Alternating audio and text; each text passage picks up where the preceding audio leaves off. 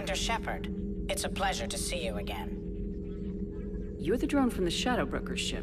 Dr. Tassoni now refers to me as Glyph instead of Info Drone 95% of the time. If you have a moment, I'd like to draw your attention to a terminal in her office. It analyzes information packages.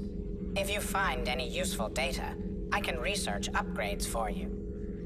And what should I be looking for? I'll inform you if you found relevant data. When you do, return to this terminal for your choices. In the meantime, Dr. Tassoni would like to speak with you. Have a pleasant day. Meeting with the council didn't go too well, huh? It was less than ideal. Yeah, I'm shocked. At least the council can't deny the Reapers exist. But I'm not sure how much comfort that is while they bicker over which portion of the galaxy to save. Wow. Becoming the big info brokers turned you into a real cynic, Liara. I like it. I'm flattered. I think.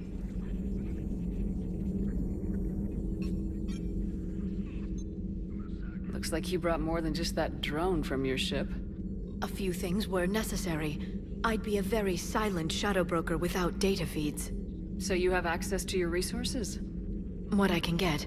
We'll need it to research this Prothean device. Until we understand precisely what it does, it's far too dangerous to use. Did the Protheans actually complete this weapon? You mean, will it work?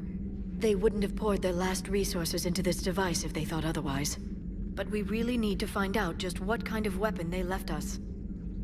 It'd be nice to know we're not kids playing around with a loaded gun. Absolutely. The damage it could cause if it backfired is unthinkable.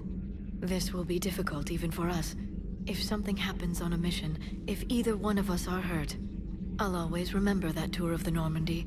But let's be honest, Shepard, it's been more than a half a year. Should we continue where we left off? I'd like that more than anything, Liara. Good. I was getting worried. There were a lot of reasons I was happy to see you on Mars. I'd like that list. But later?